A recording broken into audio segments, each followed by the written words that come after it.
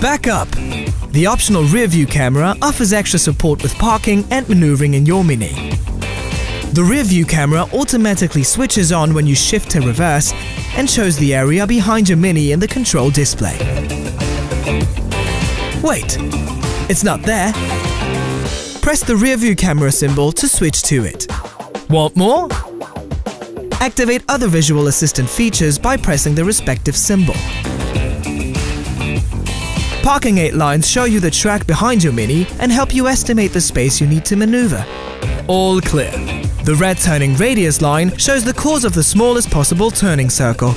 Green turning radius lines indicate where your Mini is going and adapt to your steering movements.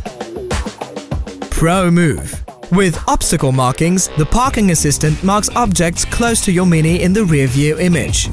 The obstacle markings turn from green to yellow to red the closer you approach.